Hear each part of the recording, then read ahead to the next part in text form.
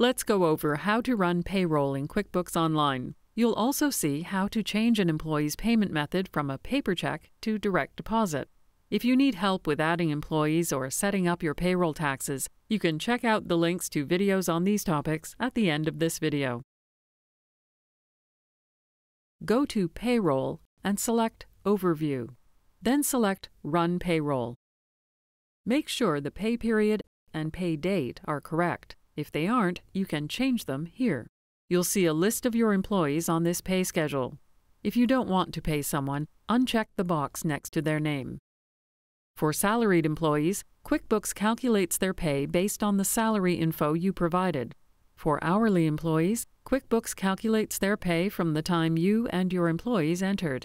If your team uses QuickBooks Time, their hours will automatically appear here for you to approve. Select Approve Time. From here, you can approve individual employees' time. If there is any missing time, select Add Time to enter it.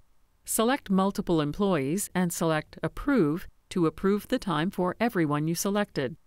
If any hours or pay amounts aren't correct, you can select the line with the employee to edit it.